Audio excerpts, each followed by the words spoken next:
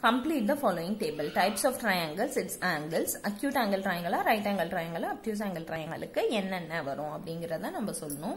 Types of triangles, its angles னு கொடுத்துட்டாங்க. Any two angles, third angle. So ரெண்டு angle எப்படி இருக்கும், third angle எப்படி இருக்கும். எல்லா triangleலயுமே ரெண்டு angle வந்து acute தான் இருக்கும். So always acute. So முதல்ல அதை கொடுத்துட்டாங்க. So நான் right angle triangleக்கும் அதே எழுதிறேன்.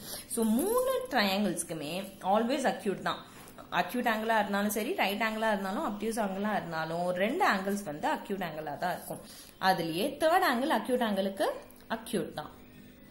right angle-க்கு right angle தான். obtuse angle-க்கு obtuse angle தான். easy-ல So ரெண்டு angles வந்து எல்லா trianglesலயுமே acute தான் இருக்கும். அந்த third angle தான் வந்து அந்த triangle என்ன triangle ன்னு டிசைட் பண்ணுது. So 90 degrees கம்மியா இருந்தா அது acute ன்னு சொல்லுவோம். கரெக்ட்டா 90 degrees இருந்தா right angle சொல்லுவோம். 90 degrees மேல இருந்தா obtuse angle ன்னு சொல்லுவோம். ஓகேவா?